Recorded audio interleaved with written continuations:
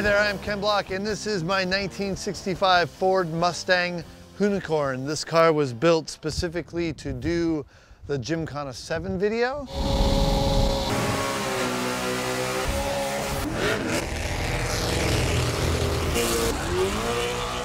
And it is the most fun car I have ever driven.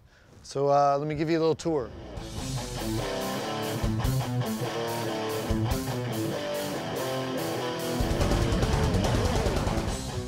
All right, well, the original vision behind this car was that I wanted to put an all-wheel drive system like I use in my Ford Fiesta in something that was unexpected. So I came up with the idea of doing it with a vintage car, but specifically wanted to do a vintage muscle car.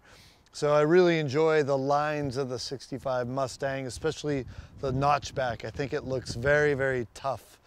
This design came from months of developing it with Vaughn Gittin Jr. of RTR Mustangs. And yeah, very, very happy with the way the concept turned out on a visual sense, but also internally mating a Roush Yates Ford V8 engine with an all-wheel drive system was really a big engineering task.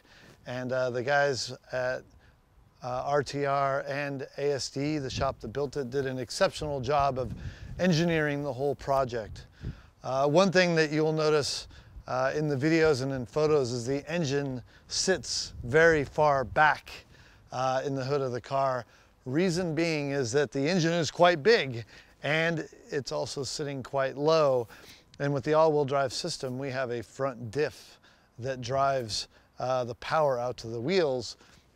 And that had to sit up here. So the engine either had to sit over it or the engine had to be moved back to handle that powertrain coming up here. So all the body work on this car was all done by hand, especially these very big fender flares. We designed everything in the computer, but when it comes to actually putting it on the car, because it's such an old car, we needed to do it all in person and by hand.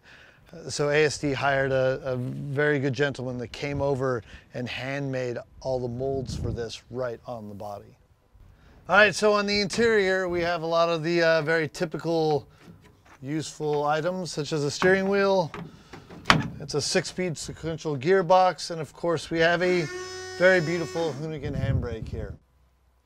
All right, well, that is it. If you'd like to see this thing run in person, come to the Gymkhana GRiD final this fall.